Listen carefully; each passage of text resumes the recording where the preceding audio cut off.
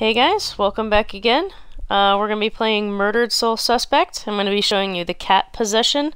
This game is somewhat familiar to most people who have played Square Enix games.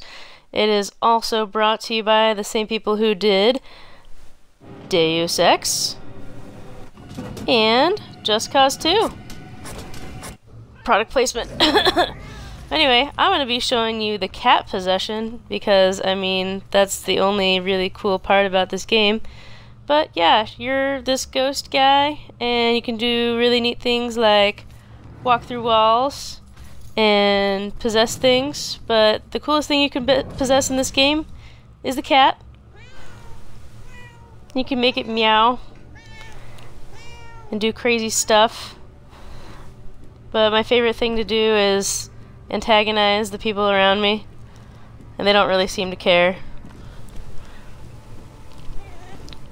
And normally when you possess people you can do mind reading, but with the cat not so much, but I can almost kind of guess at what the cat is thinking right now.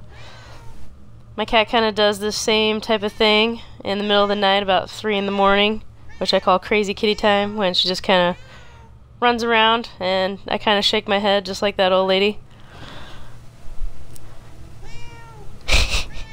They don't seem to care at all. Cat is like, my food bowl is half empty, I'm gonna die! Help! You know what I'm gonna do? I'm gonna pee on that favorite shirt you like. That'll teach ya.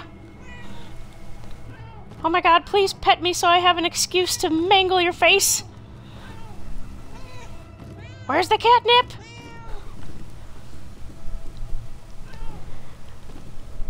Oh my god, play with me so I can pretend to be disinterested. Can you please open the door so that I can stare at you staring at me?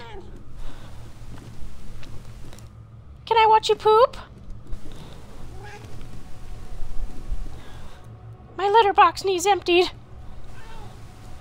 Oh my god, look how adorable I am! Yeah, she's just shaking her head. Cat's all like, can you please do the laundry right now so that I can lay in the basket and groom my crotch? And that is the cat possession. Have a good night.